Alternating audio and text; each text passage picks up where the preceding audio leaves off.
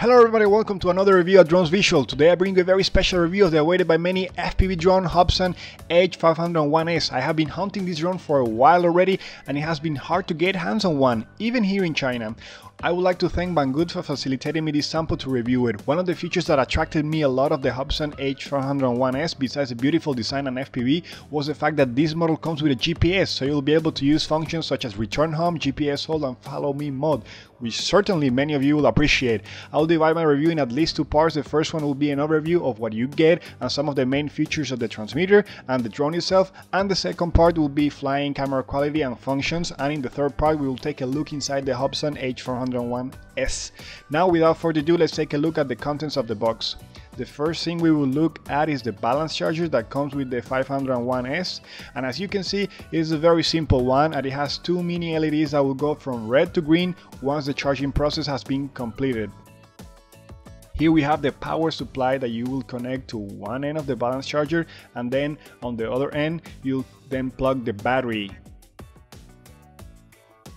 This tool over here comes handy when placing or removing the props, as it locks the motors in place, making the task way easier. These are the props. We have in total 6 of them, so they're basically 2 spare props. The quality of the props feels really nice and they're labeled in accordance to the motor they belong to. There are no metal nuts in the props, I mean they're entirely made of plastic. Then of course we have the Hubsan H501S. And here's the transmitter, looking almost identical to the transmitter Hubsan has used in some of their previous mini FPV quads. And finally the LiPo battery. Let's now take a close look at the features of the Hubsan H501S and its transmitter. This drone comes with beautiful brushless motors that are protected by a plastic housing which is part of the body of the drone. I currently do not have information related to the KV of the motors, but will update the description as soon as I find out. Under we have some transparent plastic covers that house the front and rear LEDs. These are held by 2 screws at either side, and then under you'll see some sort of a rubber dots that act as cushions to make the landing process go smoother. Here you can see it now from the side, so you get a better perspective of how it looks like.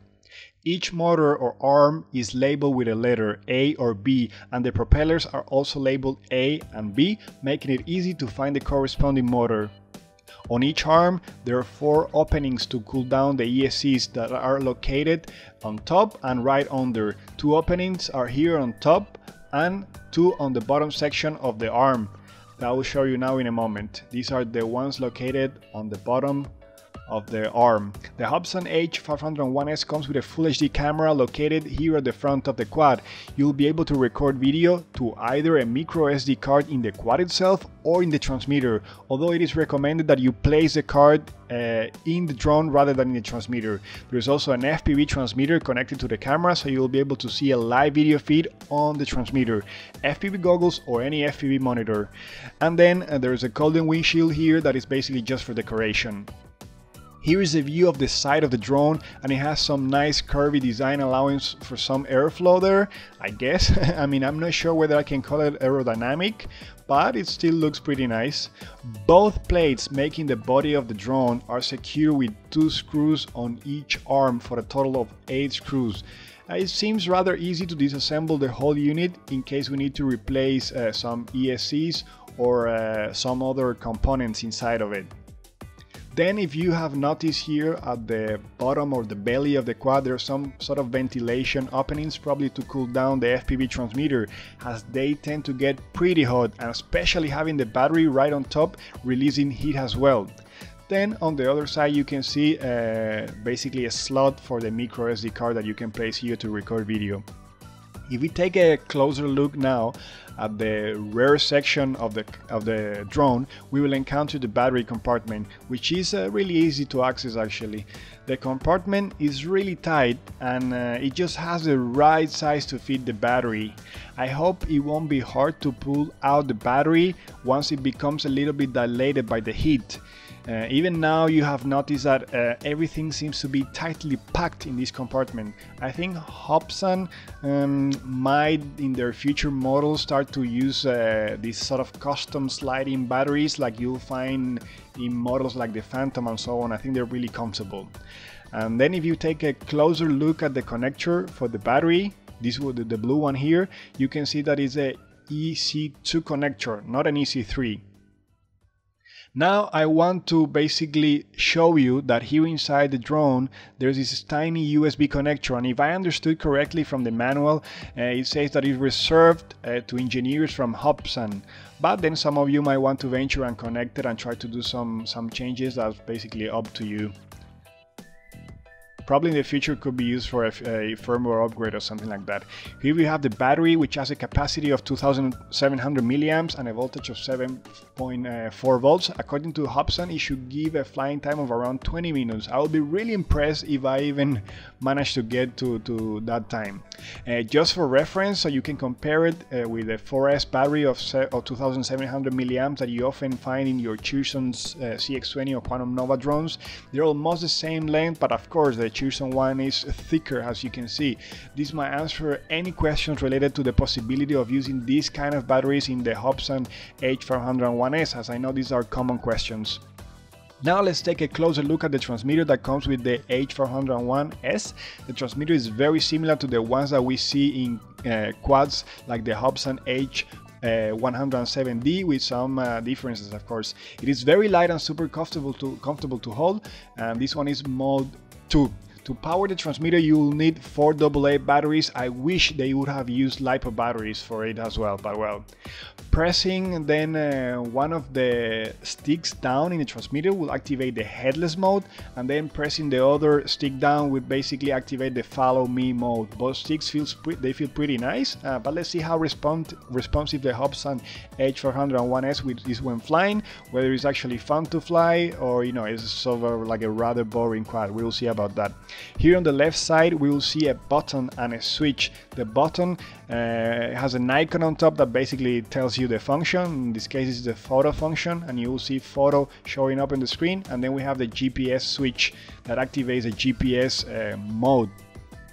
Here you can see a couple of plugs. According to the manual, the upper one is supposed to be for your FPV goggles, and the one under, it says it has no function. Then if we move to the right side, we'll see the button here to record video, and again you will see record on the screen once you press it, and then on top of it we have the return home function. The transmitter comes with an FPV screen on it, and it has 4.3 inches, and I'm assuming the resolution should be like 720 by 480, but I'm not quite sure whether this is the actual resolution. Here you can see a slot for the micro SD card and a USB plug that will allow you to connect the transmitter to a computer. Then I assume that here under these structures, here we might find the transmitting antenna, and perhaps on the other side the FPV antenna, but I will need to look inside the transmitter to make sure. As you can see, we have the same structures that you'll find in other transmitters, basically the buttons to trim in case it flies irregularly right out of the box. Let's now take a look at some of the options we might see on the screen. We'll slide the power button up to turn on the screen, and of course right now we won't see any image as the drone is powered off, but otherwise we will see a live video feed. You will notice that moving the sticks will cause the graph on the screen to shift, indicating us the position of the sticks. Then if we're gonna try now and move the switches here up, we see no messages, but that could be because the quad is not powered. But maybe if it's powered, we will see something else. And then pressing the basically video mode, we will see record, and then if we press the photo button, we will see the photo function indicating us that we're taking photos basically. Then if you notice here on the right top corner of the screen, you will see an indicator telling us the charge of the battery, and then under we will see some GPS coordinates.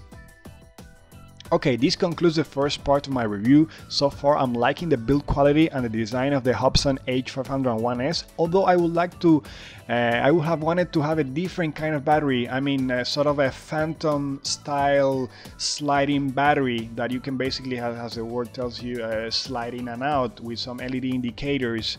I'm not sure whether some of you might agree with this, but I think it would have been comfortable.